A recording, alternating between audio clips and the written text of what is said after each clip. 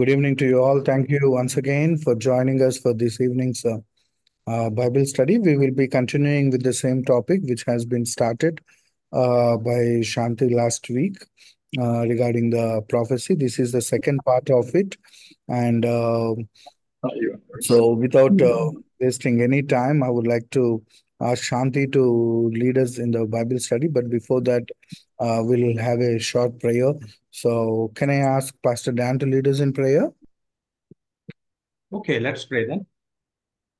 Loving, gracious Father, it certainly is a privilege once again to be in your presence and connect with loved brethren from all over India and the US. We thank you, Father, for continuing to provide for us, granting us safety even as we see so many mishaps taking place.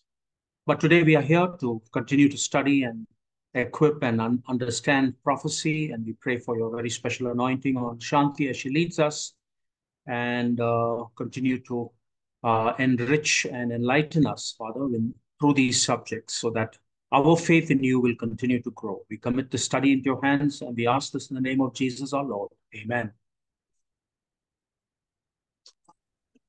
Thank you, Pastor Dan. Thank you, Praveen. Please allow me to share my screen.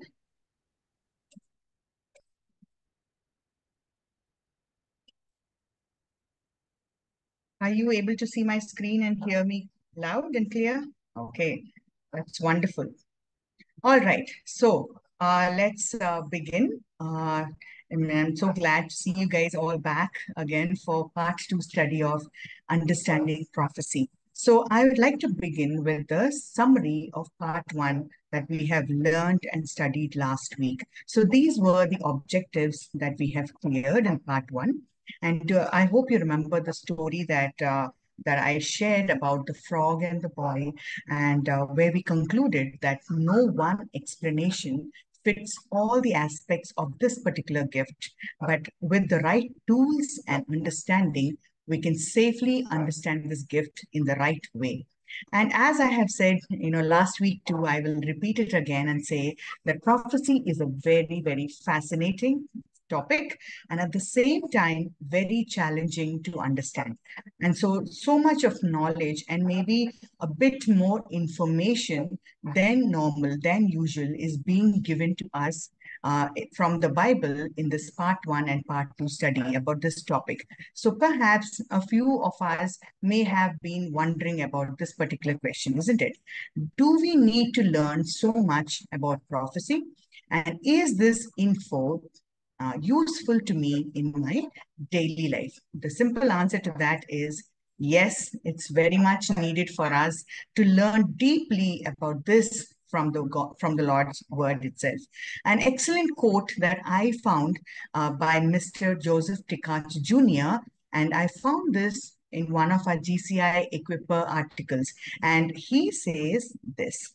He says that Jesus taught that the purpose of Scripture is to reveal God, His character, purpose, and nature. And so a Christ-centered reading of Scripture helps us to stay true to that purpose, and it helps us avoid misinterpreting any messages that come our way on a day-to-day basis as a prophecy.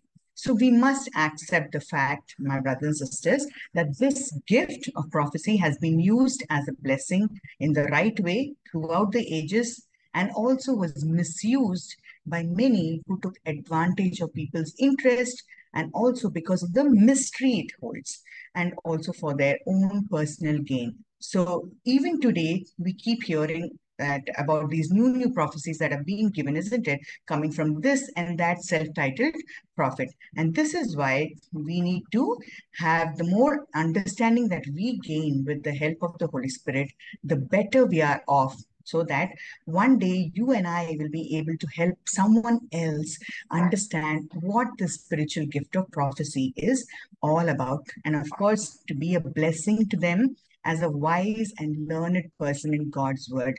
And this is why Proverbs 18:15 actually exhorts us and tells us that an intelligent heart acquires knowledge and the ear of the wise seeks knowledge.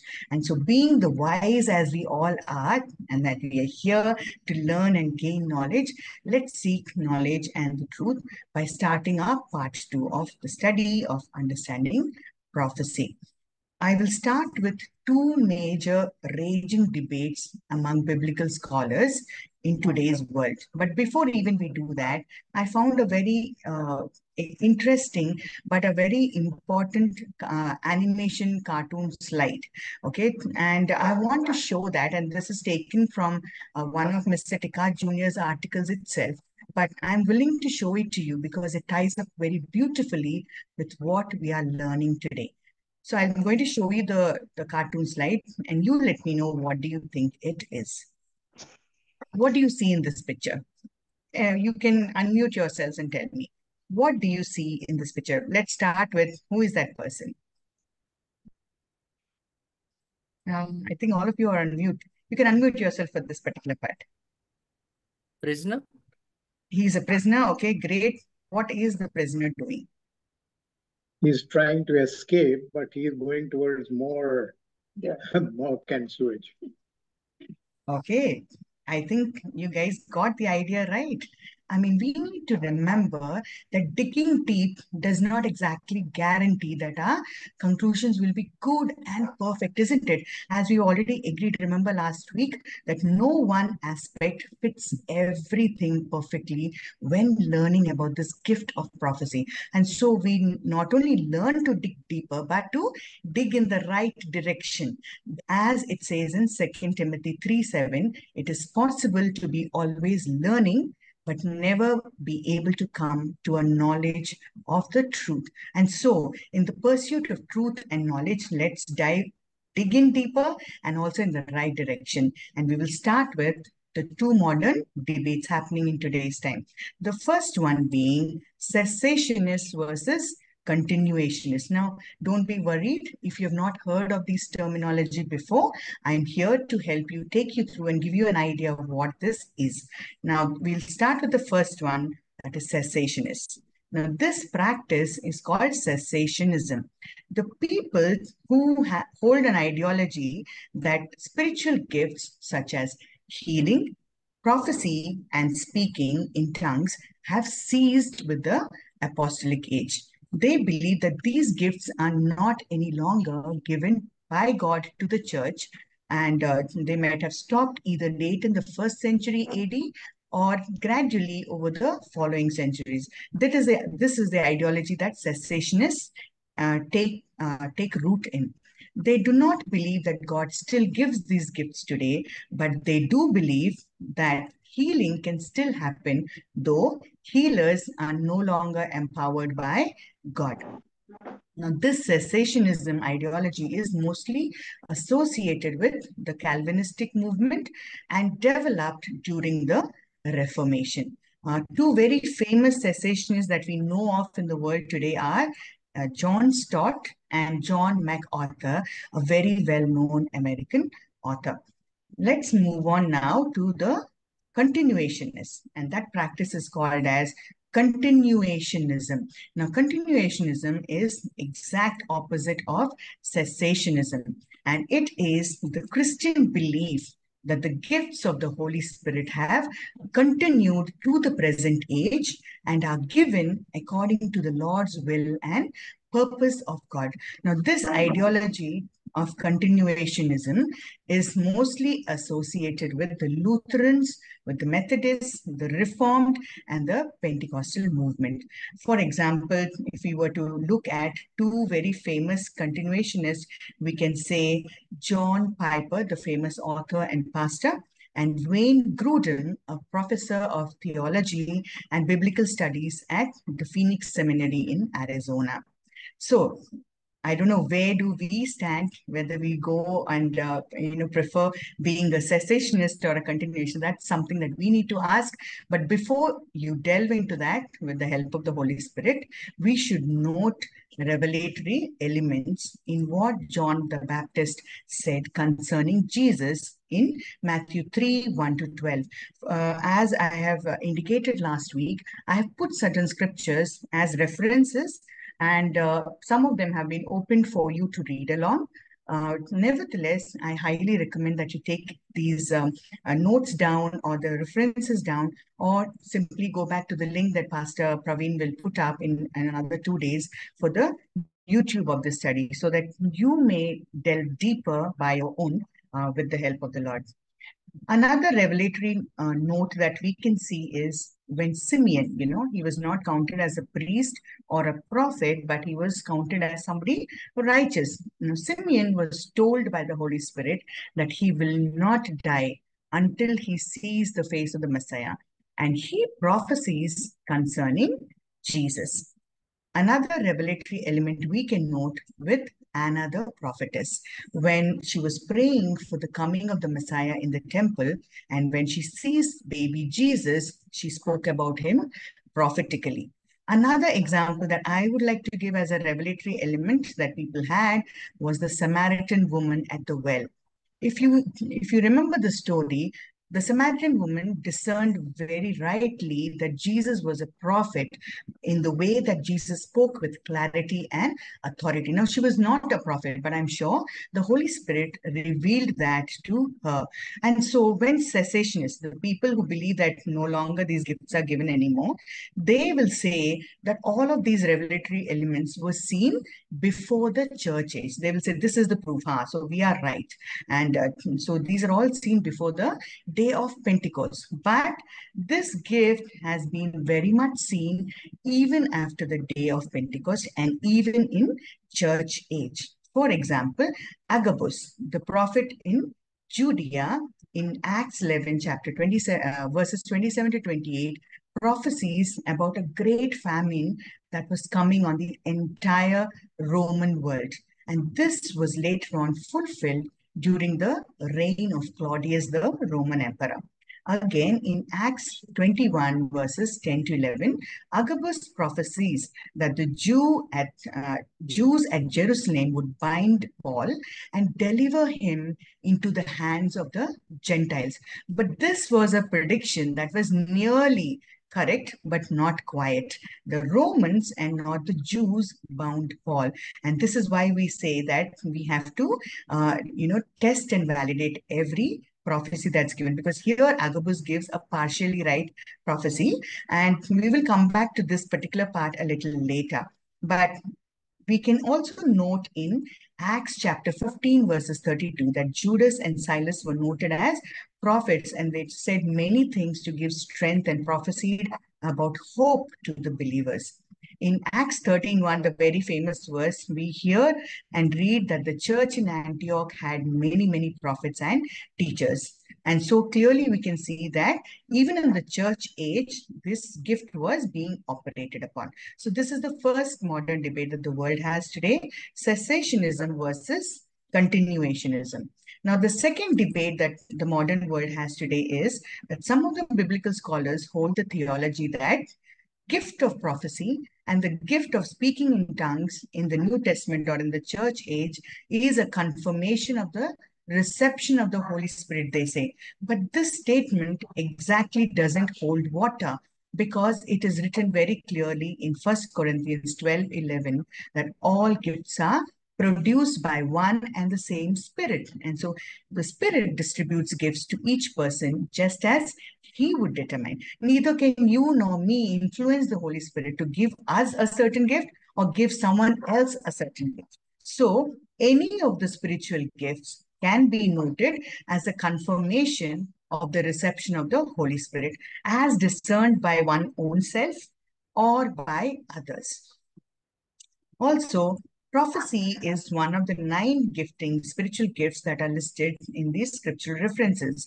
And many more references are given in the New Testament where we see regarding prophets and prophecies, maintaining a line of continuity from Old Testament and to the New Testament across the entire Word of God, even today. And so God continues to speak to us today, whether it is by prophecies, whether it is by forth-telling prophecies, or by foretelling prophecies. The Lord continues to speak with us. But we must note that there will be a day when prophecy will cease, and that will be the day when Jesus will return to establish his throne firmly in his kingdom. As it says in 1 Corinthians 13, 8 to 10, that whatever was preached in part, everything will disappear, and only completeness will be there when Jesus arrives and establishes his throne firmly here on earth. And so we will move on to this is the second modern debate that the world is right now, taking part in. But nevertheless, let's quickly move into the purpose of prophecy. Before we even get into it, the first point of the purpose of prophecy is its threefold ministry, as we see through 1 Corinthians 14, verses 3 to 5. It is written here that a person who prophesies speaks to people to make people stronger, to give them hope, and to comfort them, to build up the church. And Paul himself exhorts that he would like us to speak in many tongues, yes, but he would rather have us prophesying. So if I was to sum up this entire verse into colloquial English, where you and I can understand the threefold ministry in the first point of purpose of the prophecy can be noted as such. The first being edification and spiritual advancement of the reader or of the listener of the prophecy. Second would be exhortation and encouragement. And third, of course, comfort and consolation. This is the threefold ministry of prophecy. Okay. The second purpose of prophecy is because it's at the foundation of church itself, as noted in Ephesians 2, verse 20. It says that you are a building, that you is you and me, the body of Christ that is being built on apostles and prophets, because they are the foundation. And Jesus Christ himself is the cornerstone of this body of Christ. And so we can safely say prophecies are given as sent to rebuke and warn us with a call to repentance. It also gives us hope, and it is given for the Lord's glory. Prophecies bring a conviction to move us to a revival and restoration. And as we have already said before, Acts 13, 1 to 2, prophecy also gives us guidance. And we read the story of Paul and Barnabas, where they were guided by the Holy Spirit to no longer go into the Jewish towns, but to go where the Gentiles are to share the gospel. And third purpose of prophecy is never to cause a panic or a chaos or create mayhem. Now, this particular point we will come back again. Please note it down, though, that the prophecy's purpose is never to cause a panic, a chaos, or mayhem. So the million-dollar question we are all waiting for is this, isn't it? How do you and me know which prophecy is true or not in the present days, and how do we interpret it rightly? So every prophecy has a need for validation or a confirmation in today's time, even if it's spoken in God's name. Every prophecy has a need for validation or confirmation in today's time, even if it is spoken in God's name. This is where you and I are called to be using our wisdom and discernment that the Lord has given. Christians are to test every prophecy that we hear today, as we have been warned and told in the scriptures. For example, in 1 Thessalonians 5, 19 to 22, the word says, do not treat prophecies with contempt, but test them all, hold on to what is good, and reject every kind of evil.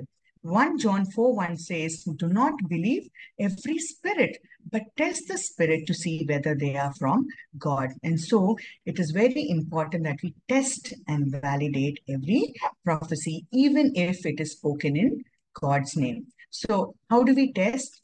And what do we look out for in a interpretation, the right interpretation of a prophecy?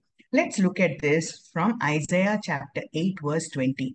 The first point, how we can test is to consult God's instruction. That means consult and look through from the point of the scriptures, from the line of scriptures. So if any prophecy is given by anyone, be it pastors, be it apostles, reverends, prophets, these days there are many titles to keep a track, but no matter whoever gives us any prophecy, we need to consult the Lord's scriptures, and we need to be aware of these three factors.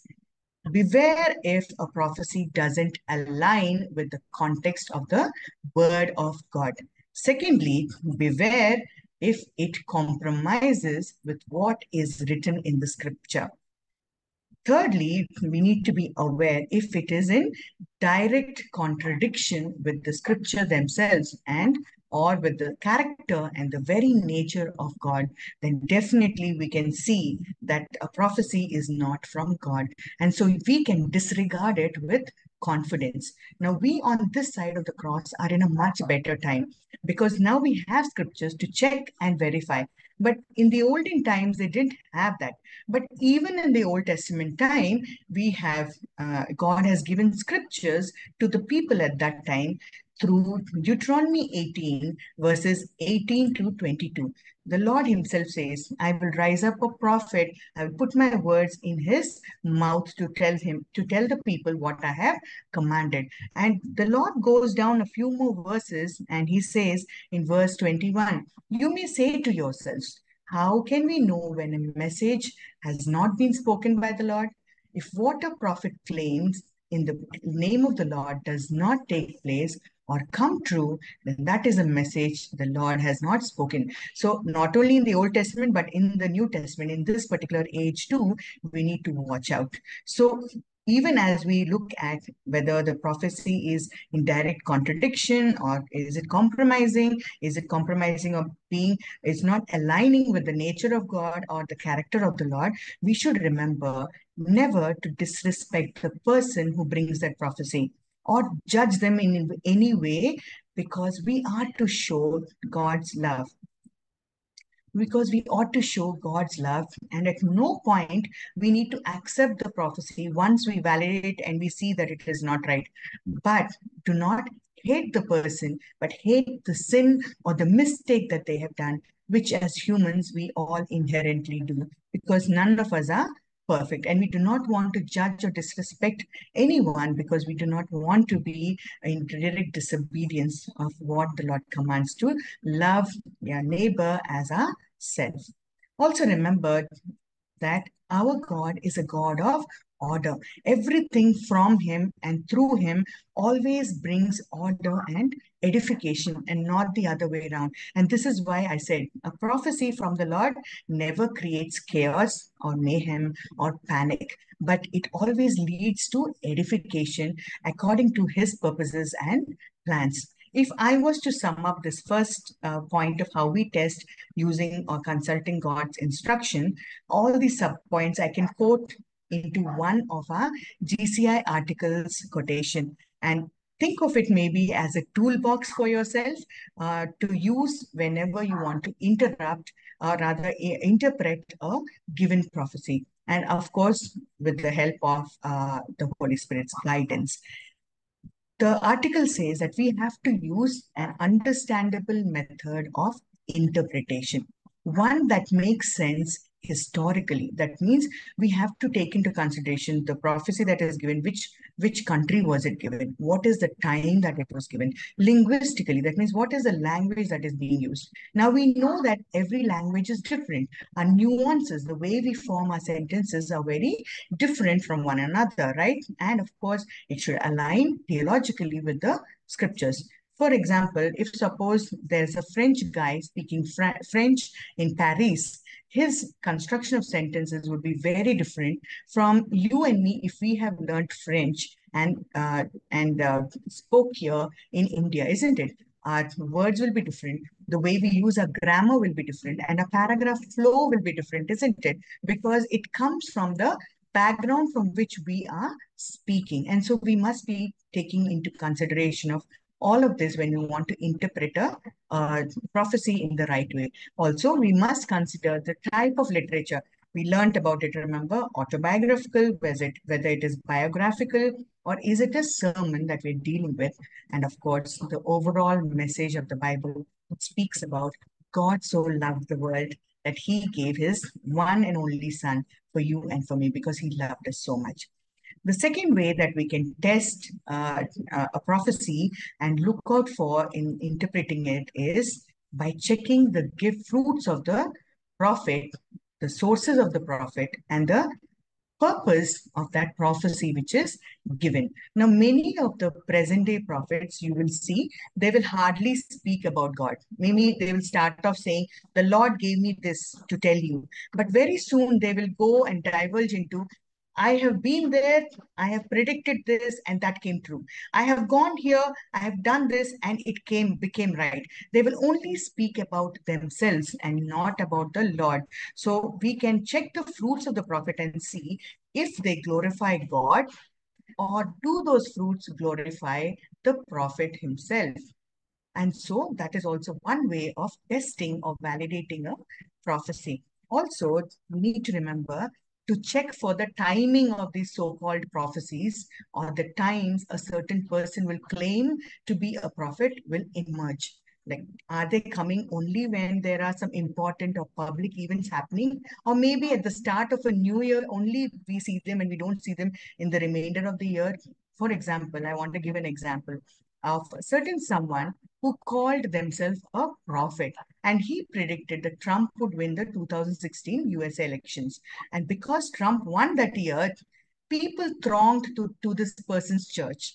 And again, because of the popularity that he had, that person predicted again that 2020 will be again the year of Trump, and that God was behind Trump and he will win the election. And very interestingly, this same prophet, we did not see him prophesy anything between 2016 to 2020. That's an interesting one, isn't it? And so suddenly in 2020, we saw that Biden won the election and not Trump. And so people were dejected and faded from with the attention of the prophet, the so-called prophet. And so we see here very clearly that all these glaring warning signs that we have been talking about, isn't it? The glory was not to the Lord, it was to the prophet. And the motivation and the intention of that prophet also was not right. And so this way we can see and validate a prophecy and the prophet, okay? Whether they call themselves prophets or apostles, whether they say that they've heard from the Lord, we have a toolbox to see and validate. Just as it's written in 2 Corinthians chapter 11, 14 to 15, it says, Satan himself masquerades as an angel of the light. And so it is not surprising that his servants will also masquerade as servants of righteousness.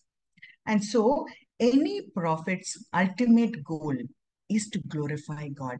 Any prophecy that does not bring focus back to Lord, and it takes away the focus from the Lord and takes it to something else or anyone else, is also an excellent indication in how to test or validate whether a certain prophecy is from God or not, and how we can interpret it in the right way. And so we must know not to follow any of these self-appointed men or women, because that is definitely a detriment to our spiritual growth. And third way to test and validate a prophecy and to look out for an interpretation is, we need to check if any prophecy produces liberty or bondage. Now, Jesus has set you and me free, and so in no way we need to be following anything that will bind us again or make us a slave to anything but to our Savior and Redeemer. For example, if people will come and prophesy that you must invest this much amount of money here or there, we need to put on the cap of discernment of the Lord and see 5 steps ahead and see if we are going into a bondage of debt or not.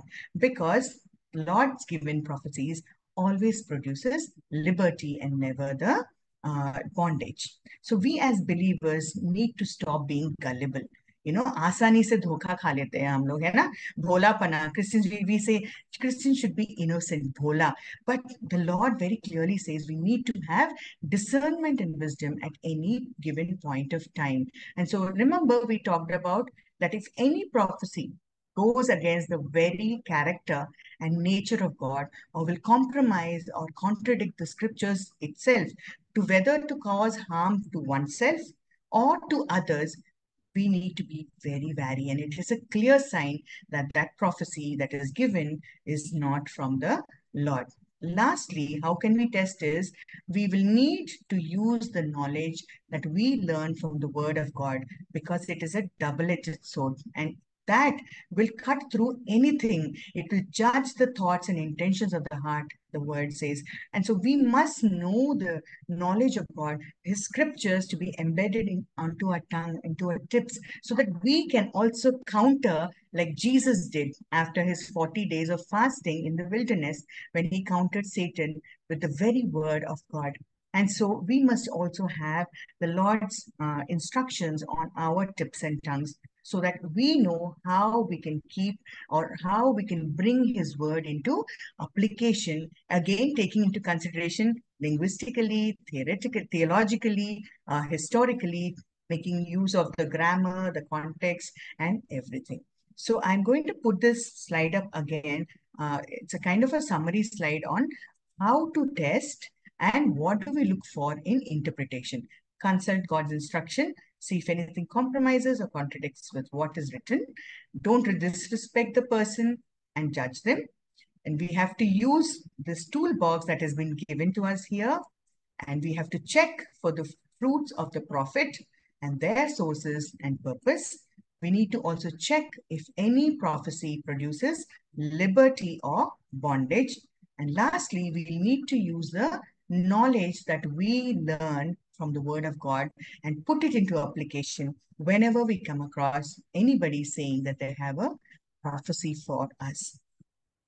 I want to take a little time here and give you an example of certain things that I have come across, even as this how do we test summary is a slide is placed before us on the screen, because I believe that we need to be very aware and cautious as the citizens of this world today.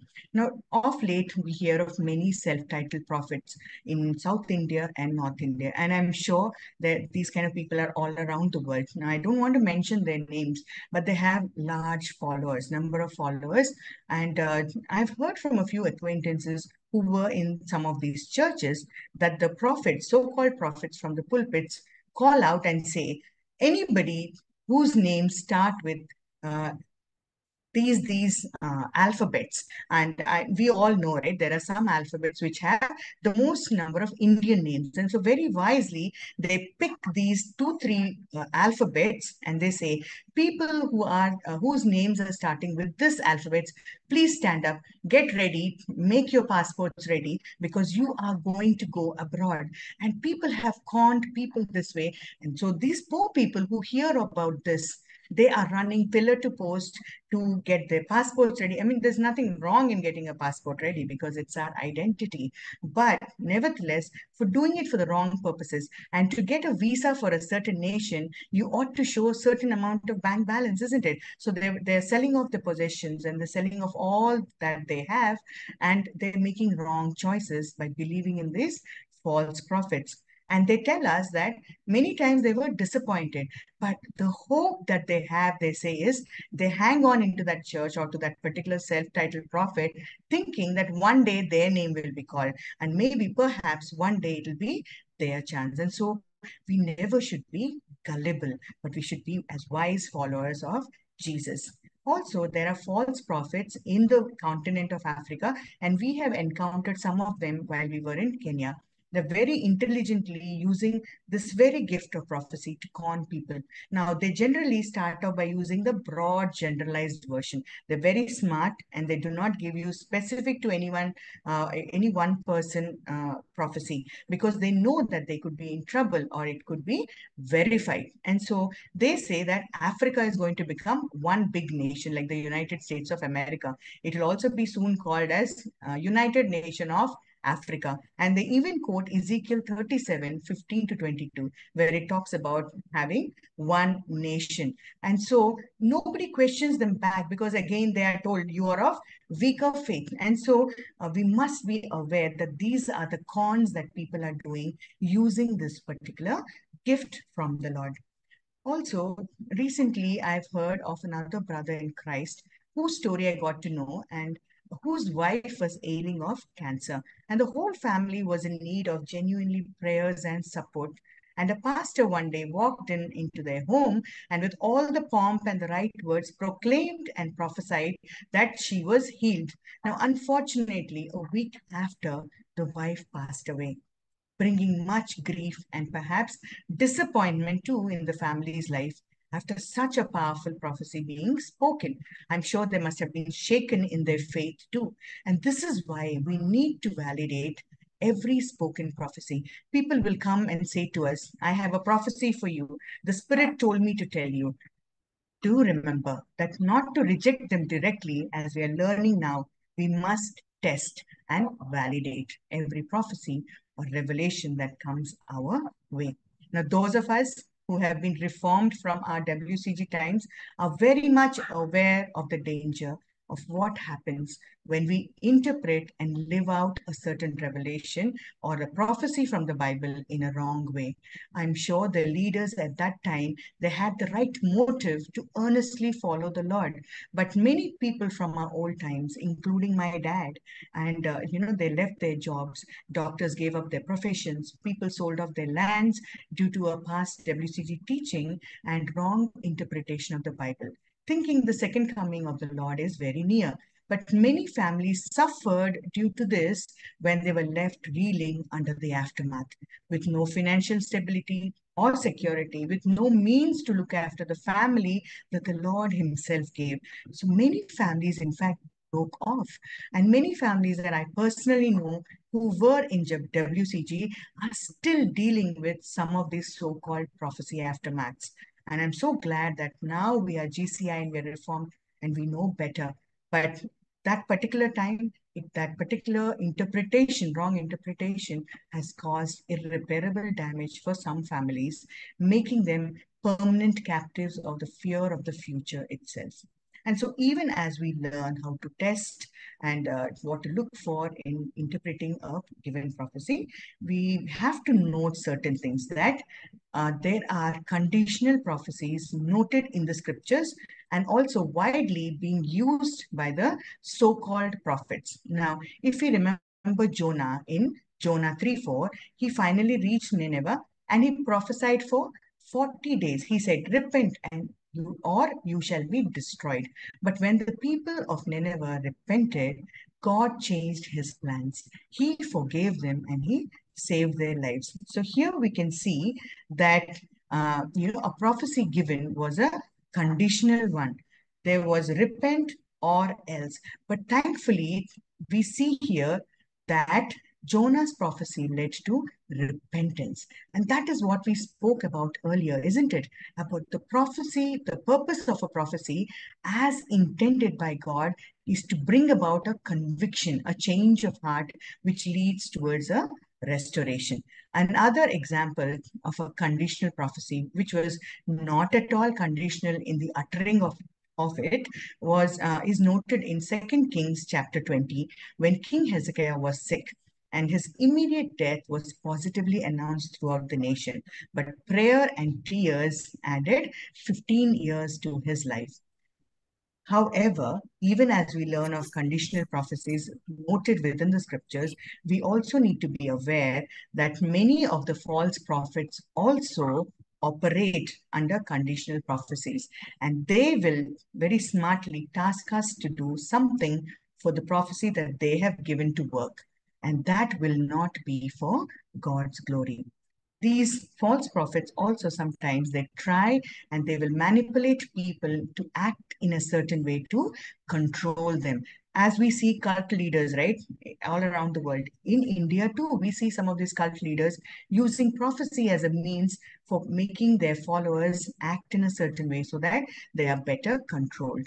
And so sometimes we see, sometimes these so-called self-titled prophets, they will analyze what is our circumstance. They will see what our need is, and then they will assess and they will come up with a prophecy that is completely their own. And so we need to be cautious. These are like those sheep, those particular shepherds who will eat their own sheep, as it's written in Ezekiel 34 verse 10. And that is why, brothers and sisters, we need to pray for discernment over our churches, over the body of Christ, over each of our brothers and sisters, not only that the Lord will protect them, but also that we will become wiser and not gullible to the tricks of the devil.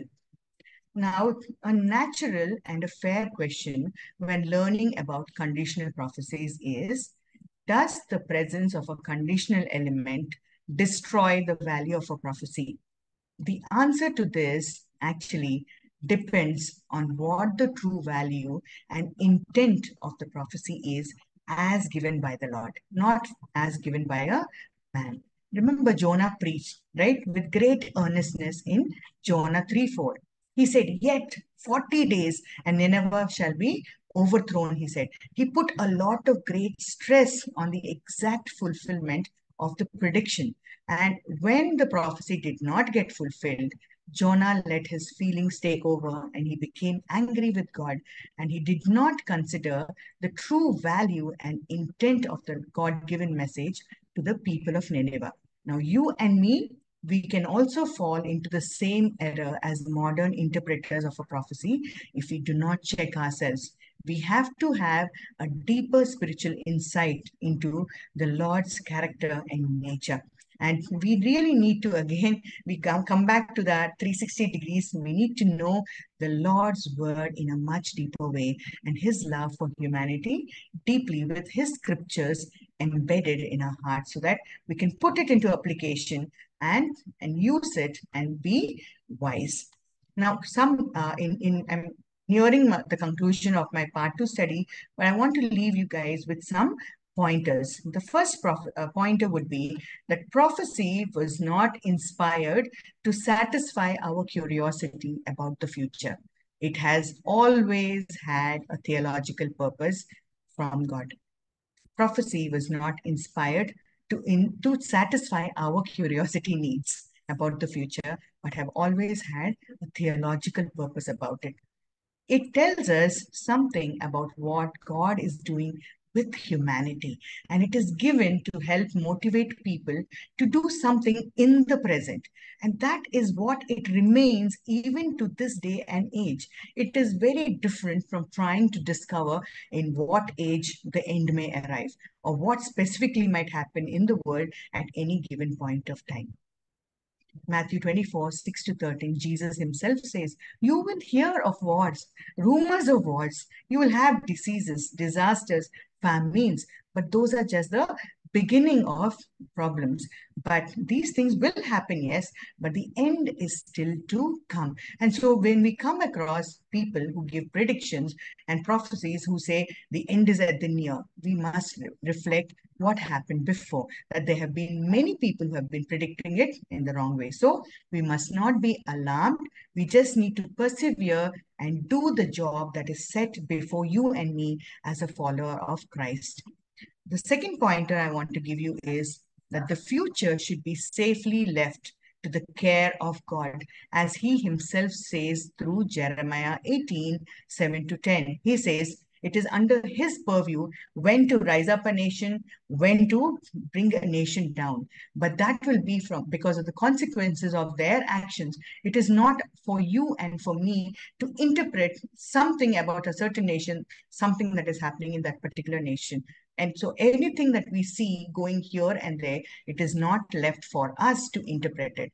There are people that God has assigned who can read and who can, with the discernment of the Holy Spirit, they can interpret these for us. So another pointer that I would want to give you guys is that prophecy is a spiritual gift given to us so that we may be edified in the present, so that we are still aligned with the will of God and we are secured in our future by running the race that is faithfully marked before us. And so in being edified, in being aligned with the will of God in the present time, He is the one who secures our future. But sometimes, as Christians, we do get swayed, don't we?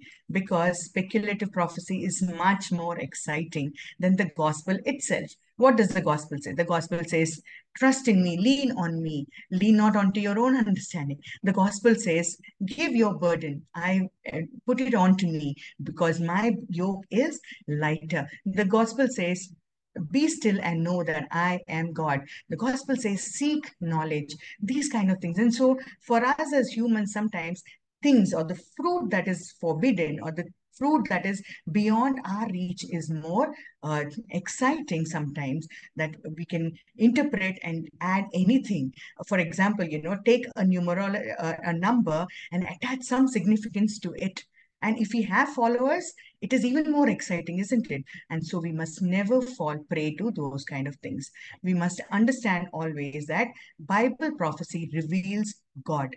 It reveals His will, and it reveals the purpose for humanity according to the intent of the Lord. And so you and me need not discern when the end will come. We need to leave that future in God's hand as it has been given in these scriptures. One of our elders from GCI, Mr. Mike Morrison, puts it the best. He says, as Christians, our job is to watch our own spiritual attitudes to be sure that we are in a relationship of faithful love with our Creator. We have no need to watch at every world event in that sense. God is sovereign and He will take care of His own plans. And in the resurrection of the dead to the eternal life, all God's people will share the ultimate victory that has been won by Jesus Christ. And so we must ensure that we are aligned with the will of God in the present, so that the Lord will secure our future. In conclusion, the office of a prophet or a prophetess is honorable in God's sight. The Lord has appointed, and He does give gifts, even though we see quite less in of late because of several other reasons. But nevertheless, it is honorable in God's sight. Whoever is called to this particular gifting needs to practice and display courage to step up and to do whatever God asks of us boldly, with diligence and selflessness. Also, while operating this gift, we must ensure that we are filled with love, because God is love. Remember, no prophecy needs to go against the very character and the nature of the Lord. And so love is indispensable while operating this gift. Also, in conclusion, we must know that Jesus, being our ultimate prophet, has revealed all that there is to be revealed to us, and also to that degree which we should know things. Now, again, it is forbidden fruit, isn't it? It's more exciting to know what is not yet revealed, isn't it?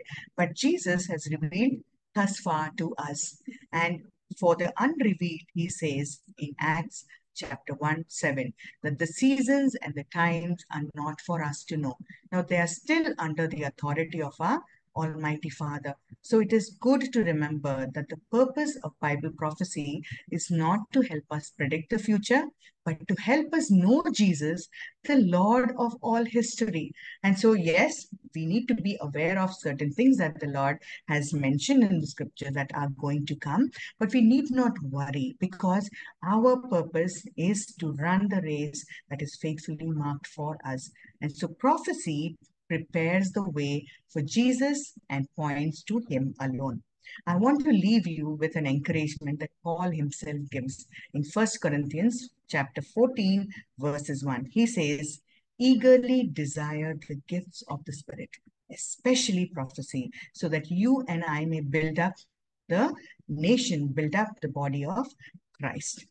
And so I conclude with the part two objectives. And we have seen the two modern day debates between cessationists and continuationists, and also whether speaking in tongues and prophecy is a confirmation of the reception of the Holy Spirit. We talked about what is the purpose of prophecy in our times, about the threefold ministry of prophecy. We have talked about how to validate a certain prophet or a prophecy in our times, how to test and how to interpret. How do we, what are the tools that we use when we want to interpret a given prophecy in the right way? And so we conclude. I hope this study has been very edifying for you, as it has been for me. And I would like to open this time now for added comments and added questions and answers if you have. But I would like to first start with the question that Mr. Nagar asked last week. Mr. Nagar, I hope you remember the question that you asked. You said, is every detail in a prophecy about Jesus only?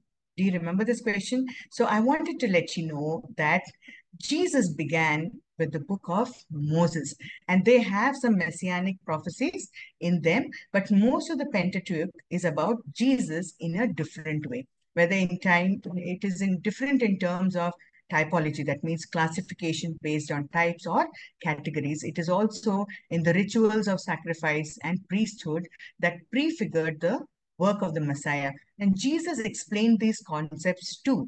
But some prophecies were given to fulfill God's prophecy purpose then and at that time of history. So while some of them led towards Jesus, we cannot reconnect the dot. We cannot connect the dots directly that and say that all the roads, events of past and present, everything will be about Jesus, but they will eventually lead to Jesus. Now, if you want the scriptural reference in Luke 24:44, Luke tells us that he said, "This is what I told you while I was still with you.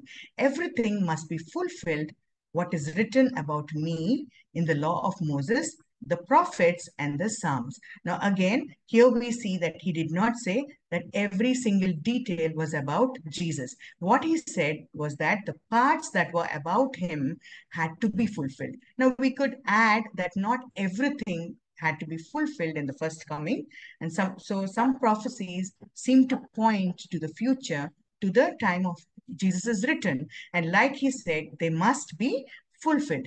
Not just prophecy pointed to him, I'd like you to note, the law also pointed to him, the Psalms also pointed to him, and the work he would do for our salvation also pointed to him. So Jesus is the main prophecy, main focus of prophecy. So it is safer to be focused on that rather than get into all these speculations.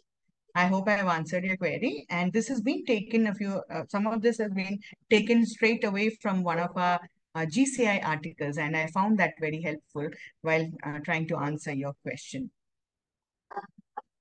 I'll stop my screen share and I'll take your comments and question and answers if you have.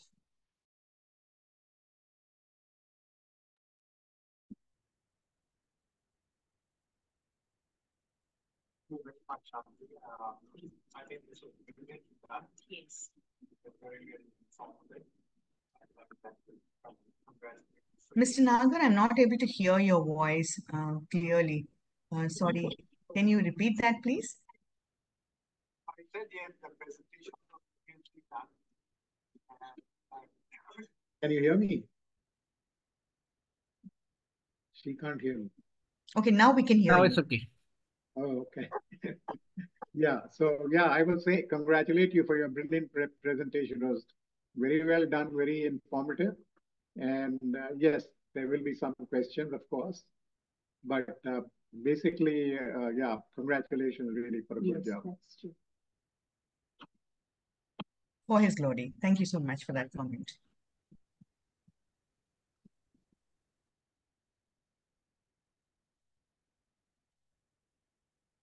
And one more thing, the modern day prophecies, as you gave examples of, like Trump will win in such and such year, or you will be healed, or things like that. Are these really prophecies? They are not really, as you said, prophecies have to be God-centered and pointing towards His purpose. Now, these things are not, according to me, these are not prophetic statements. These are, just people guessing, or people just making a fool of others, and uh, divination, or whatever you call it. These are really not prophecies. And actually, the real prophecies, whatever the Bible has already concluded and everything is in there.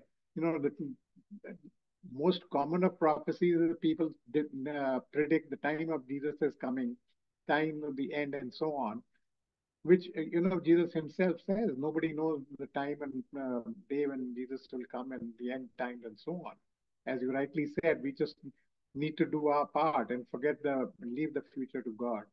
So that's one of the comments I wanted to make. That is so true, Mr. Nagar. What you said is absolutely the truth.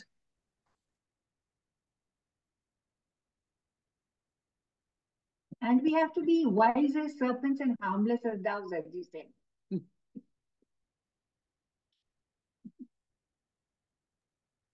I would like to share one experience. It is from the time when I was uh, growing in my faith, right? And that time we were in Middle East, and we used to have this guest speaker who would come to Middle East. They used to call him Prophet some name. And then many of us, many of different churches would go and fill his he used to come for 3 4 days, and we used to fill his this thing. He had a very strong word. And then everybody used to wait after the service, because that is when he will put his hand over us and pray and probably reveal the will of God. Okay, reveal the will of God. And then people used to so much wait to see what is God's word for me that this prophet is going to reveal. And at that time I used to expect, is he going to say something to me, or going to happen to me, or how I'm going to turn out to be? And if that happens without, he just prayed this, that, you say, oh my goodness, I don't know what's the will of God for me. But then as I grew, I realized that sometime often our fear, our own identity, when that is misled, that is not where it is, then I think we keep searching for it in other places. And unfortunately, other people take the advantage of that. Like this example, what Shanti was sharing about this famous pastor used to say, okay, those names starting with SJK going to Dubai, when people would get so excited.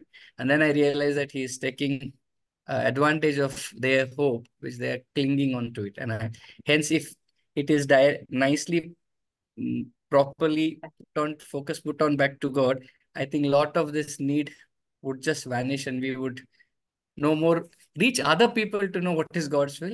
We'll directly reach out to God to know His will for us. Correct. Correct. Also, maybe I should add this, if suppose the Lord today told you and me, each one of us in these windows here now, told us everything that is to come, like he did with, John, do you think you and I would have been the way we are right now? It would have been very difficult, isn't it? We wouldn't have been able to concentrate on the present itself if the Lord would have told everything concerning the future. And so I think it is in the Lord's intent, and because he loves us so much, he has chosen to only reveal to that extent which he thinks that we are able to take it and use it for our present, so that our future is secured with him. Absolutely.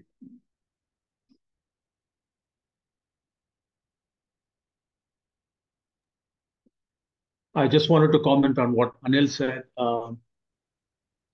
that these people who supposedly prophesy are not prophecies. And it reminded me of scripture in Jeremiah. I'll read it for you. It says, Jeremiah 23 and verse 16. Thus says the Lord of hosts, do not listen to the words of the prophets who prophesy to you, filling you with vain hopes. They speak visions of their own minds, not from the mouth of the Lord.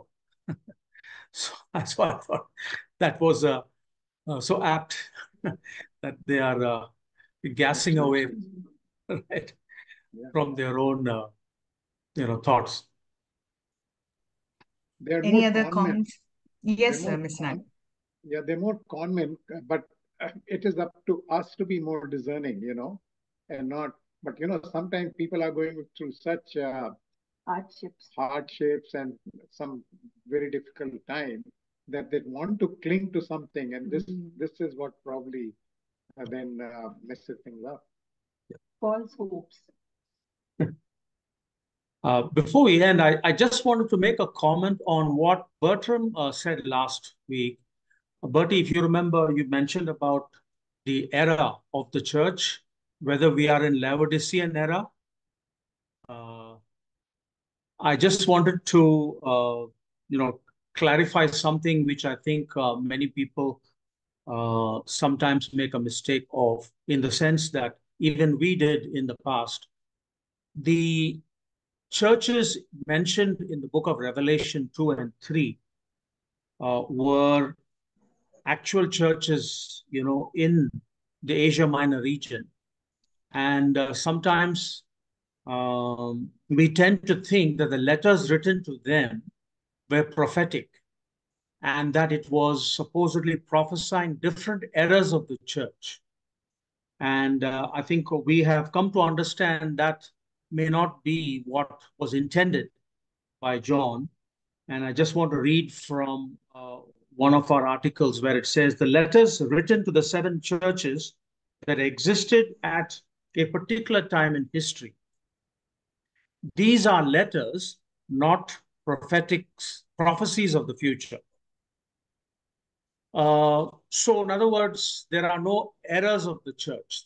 They were not supposedly errors of the church. They are churches that had certain spiritual conditions that needed to be highlighted, and that's why the letters were written to them. But it has a prophetic note in it for all churches through the ages. If I can just read one more section here, it says, each letter concludes with the same statement. He who has an ear, let him hear what the Spirit says to the churches. The word here is churches, plural. This implies that the words written to each congregation are meant to apply to all 7 churches. This means that the 7 individual church messages were meant for all the congregations in Asia of John's day, and by extension for the entire church of all time. So we can infer that the spiritual condition of these 7 congregations is characteristics of every group of Christians, for the last 2,000 years. So God's people in all ages should be concerned about the spiritual problems described in each of the letters and take assurance in the promise that the overcomers will inherit all things with their Savior, Jesus Christ. I just thought I'll just make that mention, Bertie. I hope it clarifies maybe your comments that you made. Yeah, thank you, Mr. Zachariah. Thanks. Thank you. Sure.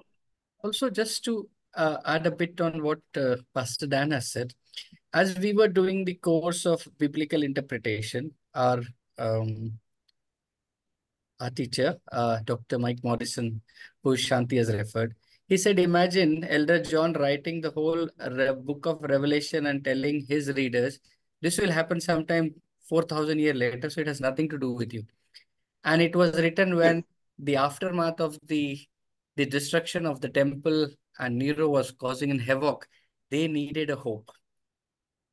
And so as Pastor Dana said, it can be prophetic in nature. So it's also highlight what's going to happen later end of the time. But it also had to make sense to the readers then and there. So we cannot take out that context and straight away take it to sometime later, thinking it was not relevant to them and there. And largely the book of Isaiah also had, whenever there was a prophetic thing talking about Jesus, it was also had a reference that were fulfilled within the days of Isaiah, as well as reference that were clearly pointing how Jesus would fulfill it. Just addition. That's a very good point, Sachin. Thank you.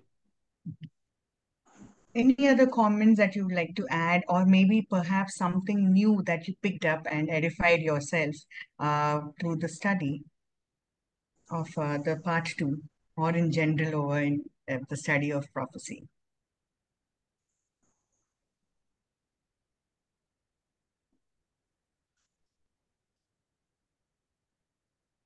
Mr. Poppins, you there?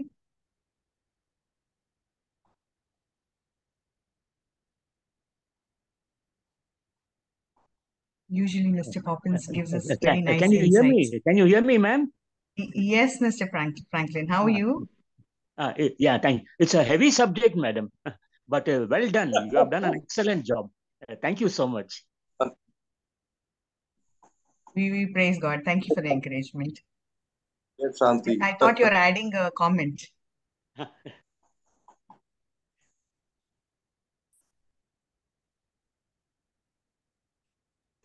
Pastor Praveen, would you like to add something to this?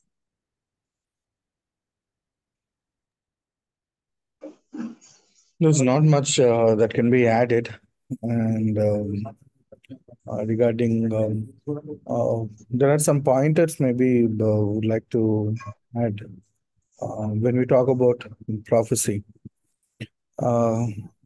We have to interpret prophecy in under the. I feel we can draw a square under the inside these square only. Number one, the prophecy is always. It is not about an individual. The biblical prophecy or the prophecy that God gives us through the prophet are not for individuals. Whether to say you are going to get a job or you are not going to get a job, you will be in US or in India. That is not the prophecy. These are not for individuals. The prophecy of the Lord are for his church. And we have seen in book of Ephesians also we are reading. All things that God has done and all things that God willed are for the church, not for individuals. The entire book of Ephesians teaches that. So we have to interpret any prophecy that comes. That is collective for a collective audience or for it is for collective people. It is not for any particular individual. And number three, we have to interpret all the prophecies that are coming today, that they have to be revealing something about God, something about what God purposed. Let me tell you what God purposed, not what God planned. Because God always purposes things. God does not do things like a plan kind of thing. Oh, I chose Adam, he is my plan, he failed, so Noah. Noah failed, so Abraham. Abraham failed, so Moses. Such kind of plans God doesn't make. He has his purpose, that is, I'm going to send my son into the world, Jesus. And whatever the story goes, however the story turns, it doesn't matter. Ultimately, his purpose is going to be fulfilled. So, in this is just an example, but God's prophecies, what God reveals, are what God is purposed in Christ. And number three, what God purposed for the church through Christ. These are the four squares within which we have to interpret the prophecies. And if you go outside this, and we will get into all sorts of speculations, confusions, abuses, all things will take place. In within this frame, only a prophecy will have its focus, that is God. A prophecy will have its purpose, that is what God is doing in the church, and it is having its direction that is not for individuals but is collectively for the church, through the church, for the glory of God in the face of Jesus Christ. That's how everything is framed. And as Apostle Paul writes in Colossians, it pleased the Father that all things should consist in Christ. So whether you take prophecy or you take any other things, everything will consist in Christ, where Father, Son, and the Holy Spirit and church collectively is part of, included in it as his body.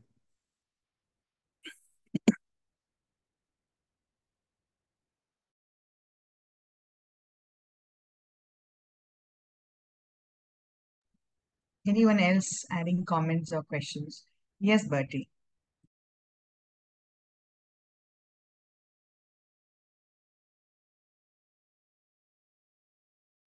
You are muted, Bertie. You need to unmute yourself.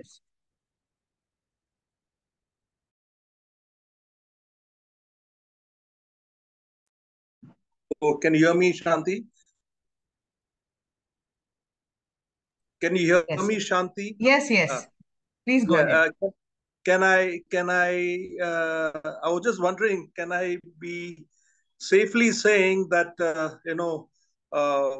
regarding this quite a, very important subject of prophecy and how it relates to God's purposes and to be fulfilled in our lives. Can I safely say that I hope our pastors, beginning with our superintendent, Pastor Zachariah and Pastor Sachin, Pastor Praveen, and even an elder, Mr. Poppins, can we hear from them and take it, be safe in accepting, what God would be wanting us to hear as His disciple, as His people. Get my point. What I'm trying to say is, can our leaders, they've been so trusting and faithful, and helping us to learn and grow in the Word. Can we in the future, would I say, can I safely say that God would use these leaders to help us and guide us, the membership, in the subject of prophecy? Shanti? If I hear you rightly, Bertie, you are saying that you would like to hear from the ordained people in the church so that they can teach you about this particular gift of prophecy. I am sure, Yes. as I said, there is forth-telling prophecy, and if you believe that from part one and part two that you have learned anything about this particular one, then that is not Shanti speaking. That is the Holy Spirit who is speaking to you. But nevertheless, the pastors here are very gracious in GCI. Our elders here are very gracious.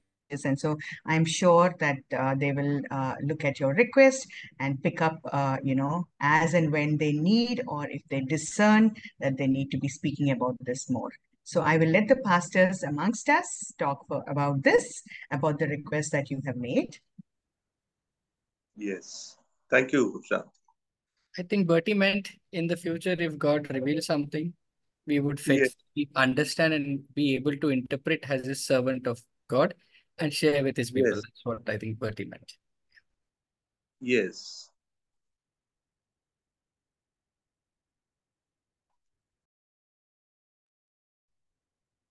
I guess it's 7:44 now.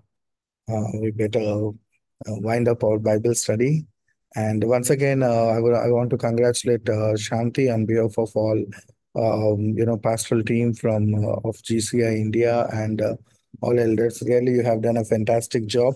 It was such a comprehensive presentation, and you have looked at the. I can understand how deeply you have studied the subject, and you have seen various facets of the topic, not just one angle. You have seen from various perspectives, various angles, and you have brought those forth, and you have connected them to GCI understanding, and most as of now, what we can think about the most accurate biblical perspective towards the prophecy. Also, that's what I can say. It was so wonderful. Congratulations, and you have done a fantastic job. May the Lord use you more frequently. Yeah, definitely more frequently. So we also need little break. On a fun note, but definitely you have done a good job, Shanti. I appreciate it, and I thoroughly enjoyed it also. And so GCI, we have another teacher. So her 2 sessions qualified her, and so we are hoping to hear more in the days to come. And so we'll close our Bible study for this evening. Can I ask Mr. Nagar to offer a prayer?